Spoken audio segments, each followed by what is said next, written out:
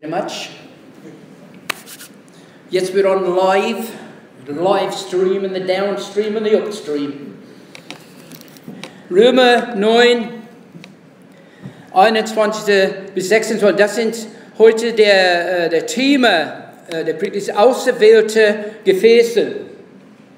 Wir wollen sehen, was Gott vorher gedacht hat. Wir wollen raussehen, was Gott in Vorzeiten über uns gedacht, über dich gedacht hat, was er für dich geplant hat, was er dich vorbereitet hat. Hat nicht ein Töpfer Macht über den Ton, aus demselben Klumpen ein Gefäß zu ehrenvollem und ein anderes zu nicht ehrenvollem Gebrauch zu machen?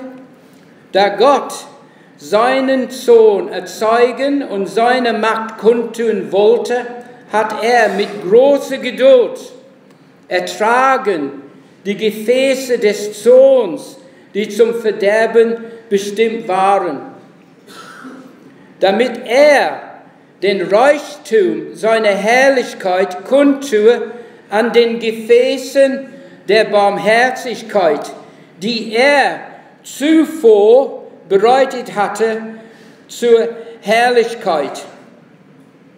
Dazu hat er uns berufen, nicht allein aus den Juden, sondern auch aus den Heiden. Bis da.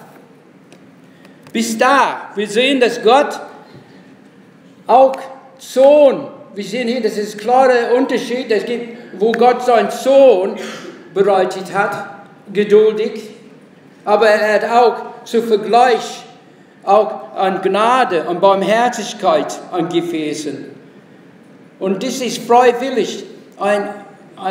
Gott segnet alle Menschen. Und alle Menschen können zu ihm kommen. Aber nicht alle wollen zu ihm kommen.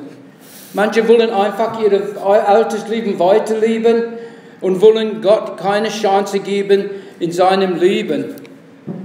Aber für denen, die glauben, alle, die an Christus glauben, gemäß der Schrift, sind Gefäße der Barmherzigkeit. Weil Gott hat Barmherzigkeit an uns gezeigt. Darum sind wir heute Morgen hier. Weil Gott barmherzig ist. Denn sie wurden auserwählt, ehe der Welt grundgelegt war. Wir wollen sehen, dass Gott, wie in welcher Zeit, wenn wir Zeit überhaupt messen können, denn wir können nur unsere Zeit messen. Wir haben 365 Tage im Jahr, nicht wahr? 52 Wochen im Jahr, ne? Und so weiter. Aber Gott hat gar keine Zeit. Nicht, dass er gar keine Zeit hat, verstehst du? Er hat alle Zeit. Das ist nur der Sprechwort, muss mich sehr genau erklären, nicht, wenn ich darüber Zeit rede. Aber wo Gott ist, er sieht gar keine Zeit. Da ist keine Zeitmessung bei Gott. Deswegen hören wir von Leuten, die gestorben sind und die zurückgekommen sind. Da haben die gesagt, ich war ganz lange.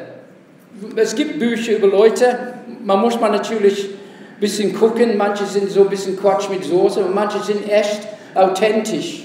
Und manche Leute sind gestorben und sind zurückgekommen. Und die haben gesagt, ja, es war ganz lang. Ich war bestimmt Wochen da und ich habe alles Wunderbare gesehen.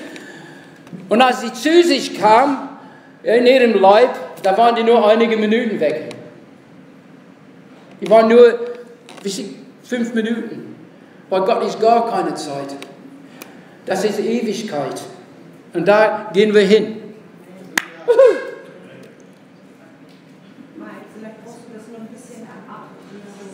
Juhu! Juhu! Doch. Juhu! Keine Rückenklang, ne? Okay? Yes, manchmal schwer, wenn man sich...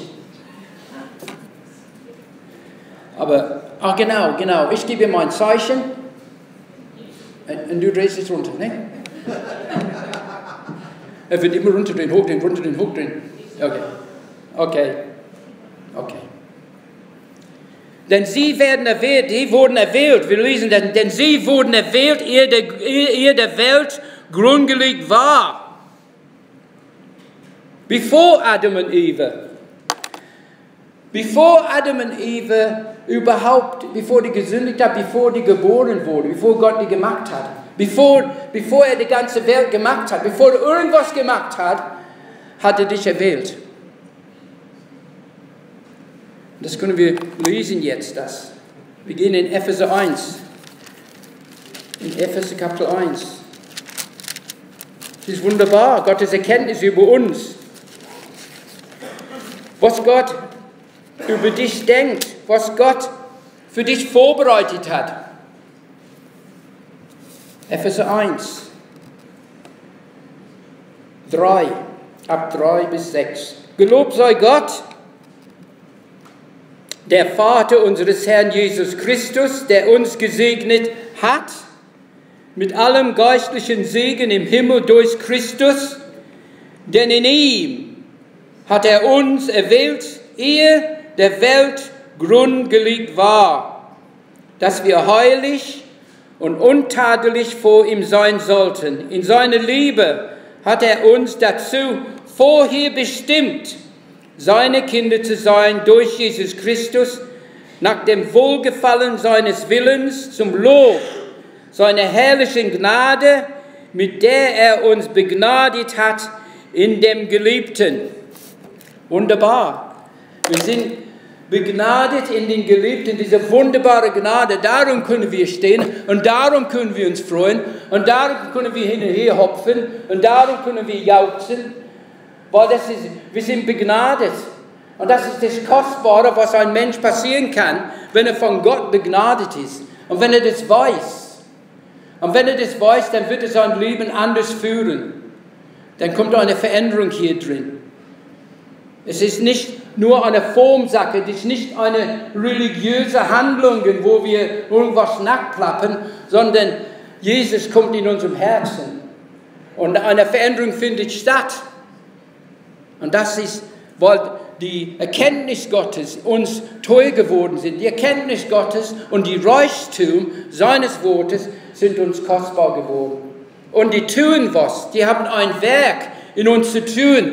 Wir gehen nicht einfach durch, so wie zur Schule gehen, sondern der das gute Werk in uns begonnen hat, wird es vollenden. Liebe Geschwister, wer an Christus glaubt, gemäß die Schriften, wer den Herrn Jesus angenommen hat, der erlaubt jetzt, der ist eine Wechsel, eine Herrschaftswechsel, dass der Herr jetzt König ist in unserem Leben und nicht wir selbst. Und wir tun alles und ich meine mich, ich und nachher komme ich nochmal. Sondern der Herr muss an erster Stelle, er will auch. Der Herr will an erster Stelle in unserem Leben sein. Er hat uns aus dem Tod, wenn wir verstehen, was Gott an uns getan hat, wie er uns errettet hat, aus dem Tod. Ich kann immer noch an mein altes Leben zurückdenken, wie es war. Ohne Gott. Ohne Gott in dieser Welt. Das war nicht gut. Es war gar nicht gut. Und wenn der Herr mich nicht gerettet hat, dann wäre ich wahrscheinlich nicht mehr hier unter die Lebendigen. Und ich denke, viele können das auch sagen. Aber Gott, er reich an Gnade ist, reich an Güte, reich an Barmherzigkeit. Er kommt in unser Leben. Er kommt hinein. Er macht sich bekannt. Ich weiß immer noch heute. Ich war gottlos, wie jeder Gottlose sein könnte, wo ich in England war. Und auch heute noch weiß ich genau, wie das erste Mal, dass ich überhaupt gebetet habe. Ich war unter einem Auto in Austin und ich habe versucht, den Motor auszubauen und irgendwie klappte. Und ich dachte, Herr, wusste gar nicht, wo ich herkomme. Gott, bitte hilf mir. Das war der Anfang. Wo ich sein Feind war, wo ich über ihn schlecht geredet habe und über Witze über ihn gemacht habe. Ich war beim Militär 5, 6 Jahre. Und du kannst dir vorstellen, was das für eine, ist nicht Oxford English, wirklich nicht. So eine harte, schmutzige, dreckige Umgangssprache. Und jeder dritte Wort ist ein Swearword, what do you call it? Schlecht. Das ist so. Aber wenn Jesus reinkommt, dann verändert er was. Deswegen wundere ich mich, wenn ich Gläubige höre, wenn die noch Schmutz noch aus ihrem Mund kommt. Wobei der Herr das, sind wir nicht Tempel des Heiligen Geistes? Das sagt das Wort. Wir sind Tempel des Heiligen Geistes und wir müssen uns erkennen. Das ist die Ehrfurcht Gottes, dass wir erkennen, was der Herr in uns vorhat und was er begonnen hat, was er getan hat. Jemand in Christus, er ist eine neue Schöpfung. Er ist neu. Das Alte ist vergangen. Und wir müssen uns das manchmal, obwohl wir sind noch in diesem sündigen, diesem Leib, wir sind noch in der Welt, aber was innen drin, das zählt. Was Gott in uns gemacht hat, was Gott in uns gelegt hat, das zählt. Und wir müssen das Raum geben. Wir müssen das Folgen kultivieren, ja? Das ist vielleicht das richtige Wort. Wir müssen das kultivieren, was Gott in uns schon begonnen hat. Wir müssen mitgehen. Wir müssen, we have to keep step. Wir müssen einen Schritt halten mit dem Herrn, mit dem Geist Gottes. Und das lernen. Ich war auch viele Jahre in Gartenbauamt. Ich weiß schon mit Pflanzen, ne? Die müssen sehr... First sind die ganz winzige, erstmal sind die kleine Samen und dann wachsen und dann werden die nochmal umgesteckt und dann werden die größer und dann werden die nochmal umgesteckt und dann später sind die Pflanzen und die werden sehr umwoben, nicht? Also sehr passen die auf, gedüngt und alle möglichen Sachen und alles gut gemacht hat. Liebe Geschwister, du bist die Pflanzung des Herrn. Du bist die Pflanzung unseres Gottes. Du bist die Pflanzung des Herrn. Gibt das Lied, ne? Er gab eine Schönheit statt Asche, Freude nur statt Trauer.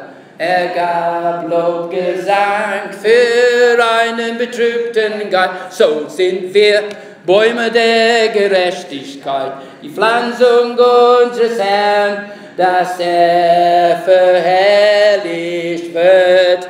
Amen? Ihr kennt das, nicht? Wow, erstaunlich mich. Wir singen das, aber wo kommt das her? Das kommt aus Jesaja, glaube ich. Und das, was er vorhat, das sind wir vor Gott.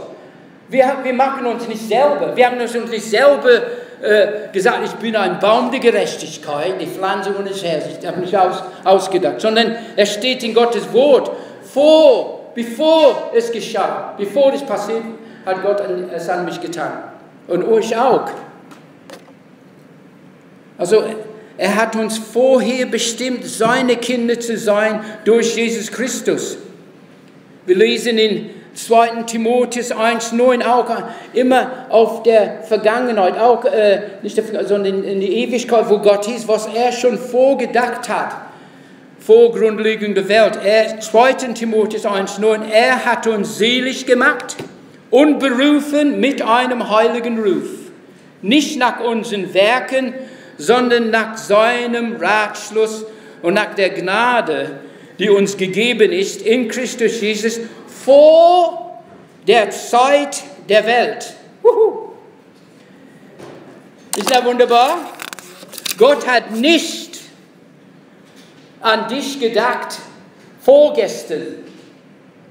Gott hat nicht an dich gedacht, wo du ganz jung warst, dieses in dein Leben zu bewirken. Gott hat nicht gedacht, als du gerade geboren warst, sondern Gott hat an dich gedacht, bevor dein Vater, bevor dein Großvater und so weiter und zurück noch bis vor irgendwas geschaffen wurde, hat Gott an dich gedacht und hat diese Dinge vorbereitet. Und wir lesen es, sonst hätten wir es nicht gewusst, wenn es nicht in Gottes Wort. Aber das hilft uns viel. Das hilft mir viel, dass ich weiß, Gott hat mich, bevor irgendwas war, bevor irgendwas geschaffen hat, hat er an dich gedacht.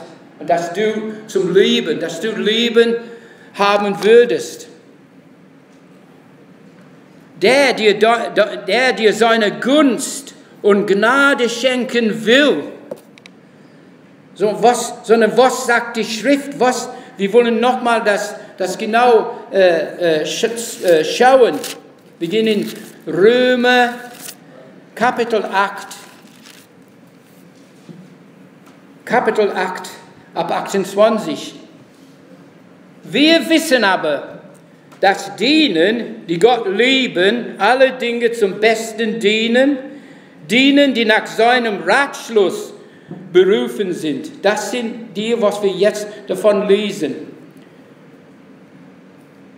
Die nach seinem Ratschluss berufen sind. Denn die er ausersehen hat, die hat er auch vorher bestimmt, dass sie gleich sein sollten dem Bild seines Sohnes, damit dieser der Erstgeborene sei unter vielen Brüdern. Die er aber vorher bestimmt hat, die hat er auch berufen. Die er aber berufen hat, die hat er auch gerecht gemacht. Die er aber gerecht gemacht hat, die hat er auch verherrlicht. Wir lesen ein bisschen mehr dazu. So schön. Was wollen wir nun hierzu sagen?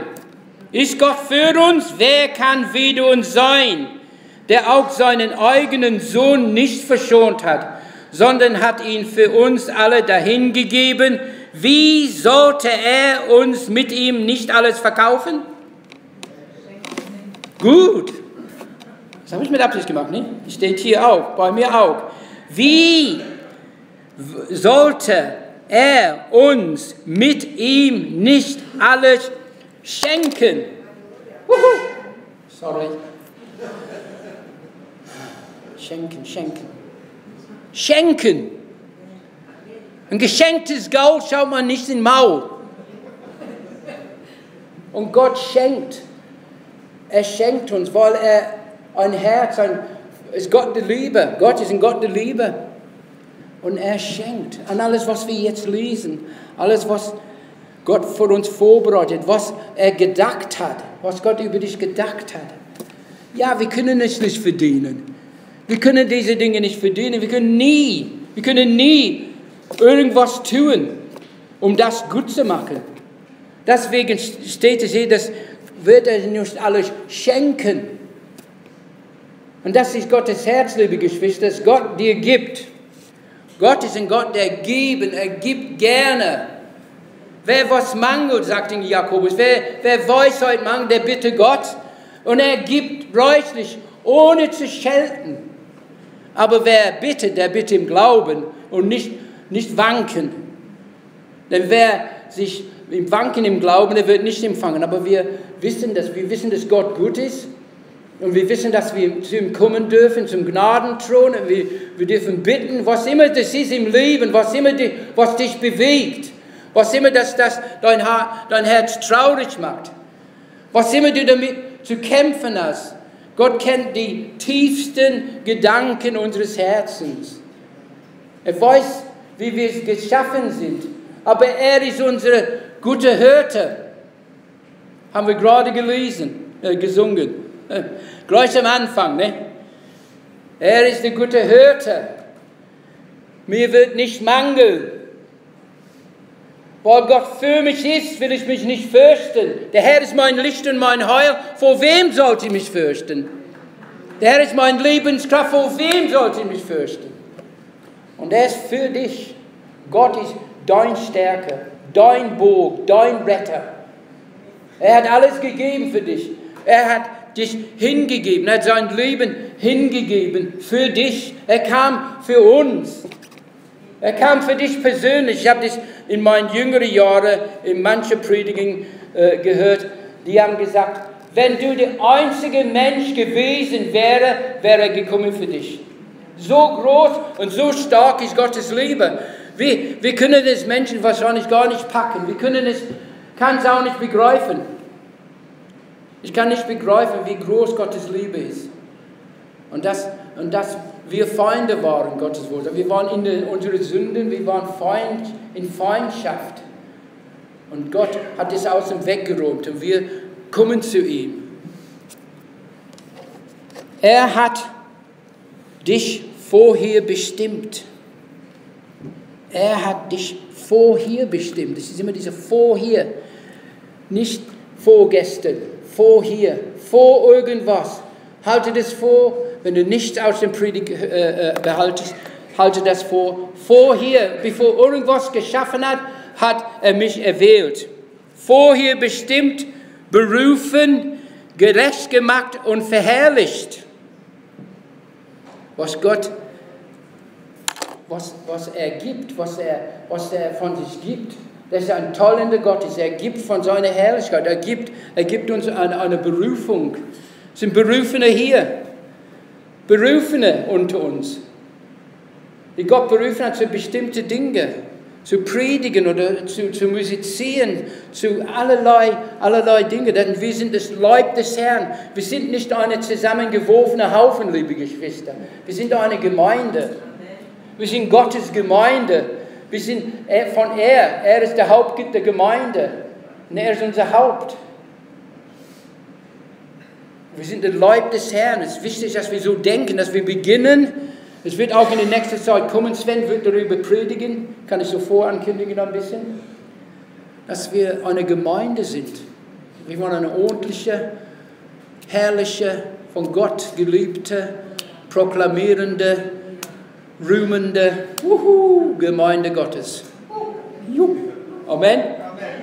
Und Sven wird diese Dinge, was wichtig ist als eine Gemeinde, damit wir nicht wissen, wo, was, wer.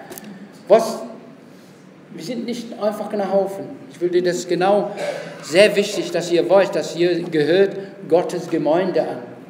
Ihr gehört der Gemeinde Jesu, wenn ihr an den Herrn glaubt. Verherrlicht. Gott hat dich vorher bestimmt, berufen, gerecht gemacht und verherrlicht. 1. Petrus 4,14. Selig seid ihr, wenn ihr geschmäht werdet um des Namens Christi willen, denn der Geist der Herrlichkeit und Gottes ist, ruht auf euch. Amen.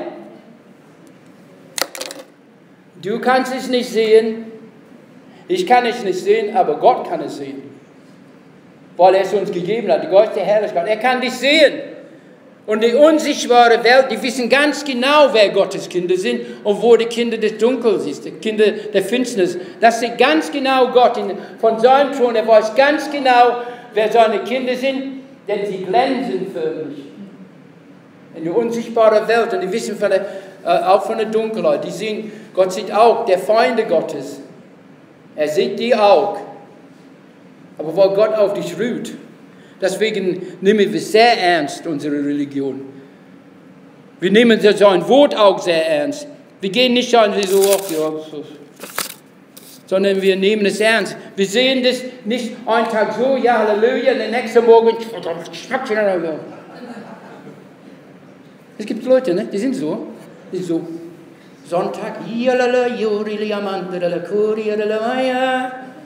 und Monday, guckte mich, wie blickst du mich so an? Gibt's? Gibt. Aber wir lernen. Wir wollen Halleluja Sunday, Halleluja Monday, Halleluja Tuesday, Halleluja Wednesday, Halleluja Thursday, Friday, Saturday, Sunday, Amen. Und wir müssen einander dazu ermutigen. Es ist nicht einfach. Manchmal sind wir in Kämpfen. Ne? Manchmal sind wir angefochten. Ne? Manchmal ist unser Glaube, sind wir herausgefordert. Aber Gott ist mit uns. Gott ist mit dir. Er hat gesagt, ich will dich nicht verlassen, noch versäumen in Hebräer. Er hat gesagt, ich will dich nicht verlassen, noch versäumen. Amen? Lord said, I will never leave you and I will never forsake you. You are my child, you are the one I love. We got people who speak English. And I'm one of them. God is good, and God is good all the time. Especially to his children. Besonders zu seinen Kindern ist er gut. Er ist gut zu den Ungerechten. Da steht auch, dass Gott sein Regen fällt auf die Gerechten und die Ungerechten. Aber es wird ein Tag der Abrechnung kommen. Es wird ein Tag kommen, wo der Herr sich erscheinen wird und eine Abrechnung an alle Gottlosigkeit. Und darum wollen wir so viele zur Erkenntnis des Herrn kommen, zu der kostbaren Erkenntnis Gottes, dass die hinkommen zu Gott, dass die das verstehen und dass die dabei halten. Bleibe bei Gott. Ich habe das schon gesagt, Gott hat dich vorher bestimmt. Und hat dich, wenn du an ihm glaubst, wenn du Jesus angenommen hast, wir lesen in sein Wort, dann hat er dir was geschenkt, er hat dich von seinem Geist geschenkt, wir sind von neuem geboren. Darum können wir Gottes Wort verstehen. Wie ist es, als ich nicht gläubig wurde? Das war für mich Kauderdeutsch. Kauderdeutsch, ne?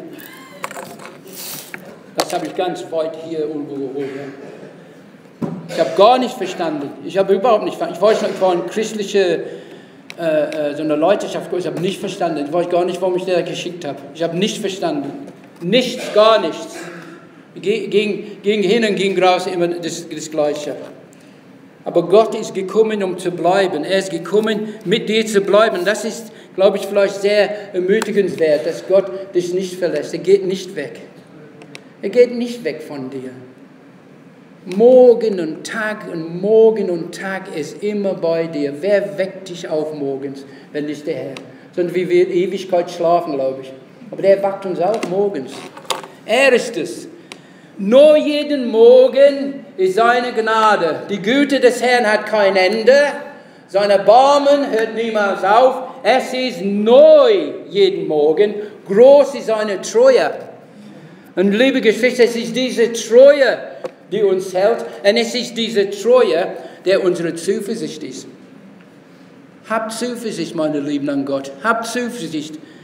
Schmeiß den Tut nicht gleich hin. Habt Zuversicht in dein Gott.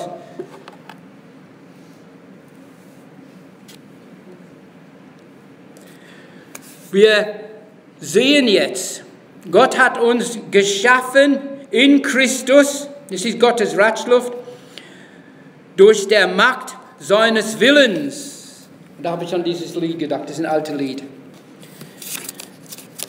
Du bist würdig, du bist würdig, du bist würdig, oh Gott.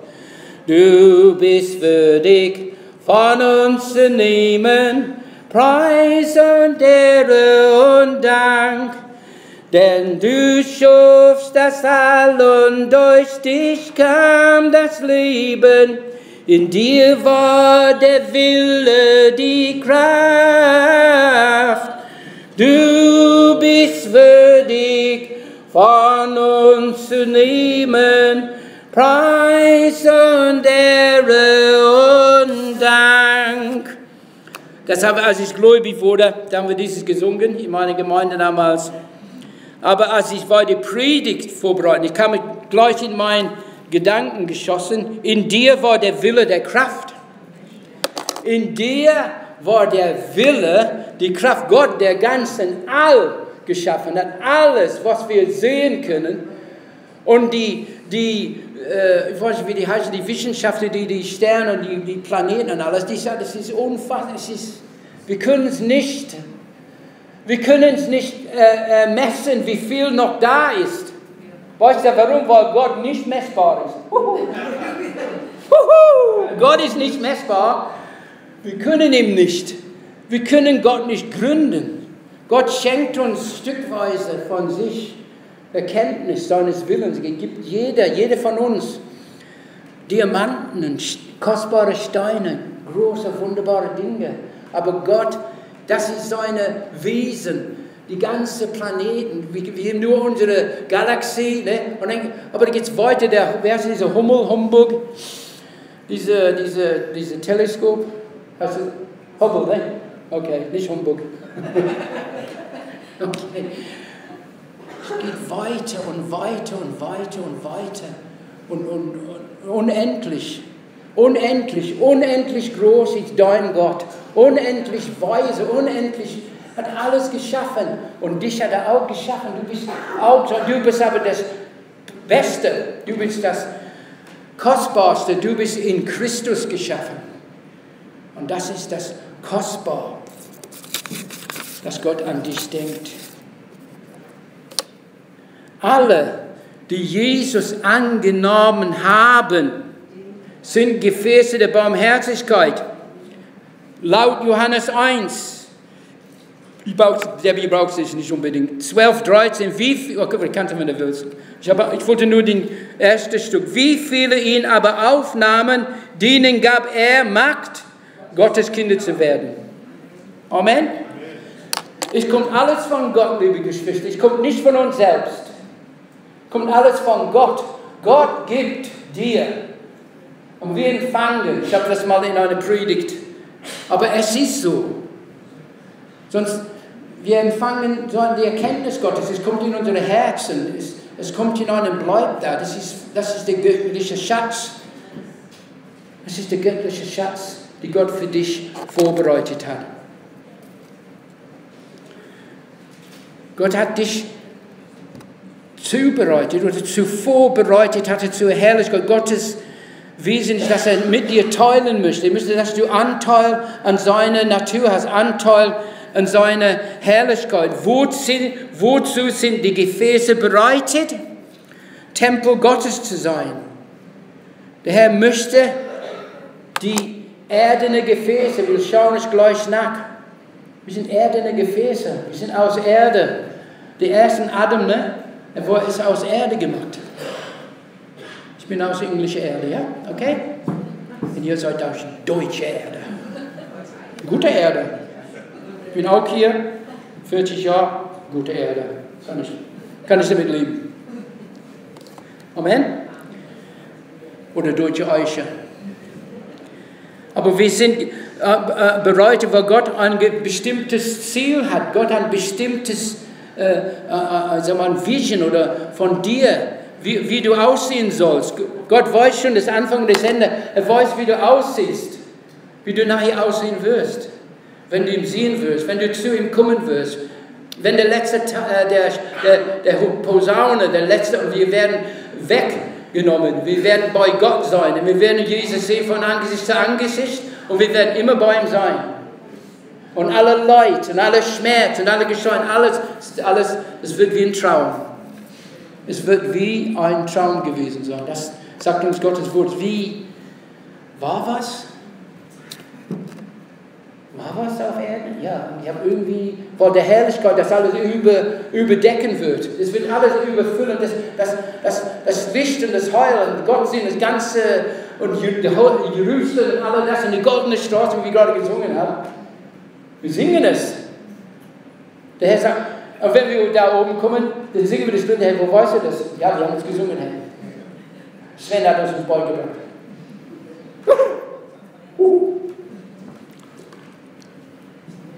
Praise the Lord. God is great. God is wonderful. Worship the Lord. Wir wollen gucken das jetzt. Dieser Schatz. Der Herr möchte die erdenen Gefäße füllen mit einem Schatz. Dieser Schatz ist Jesus, unserem Herrn, der in uns wohnt. Lass uns das 2. Korinther,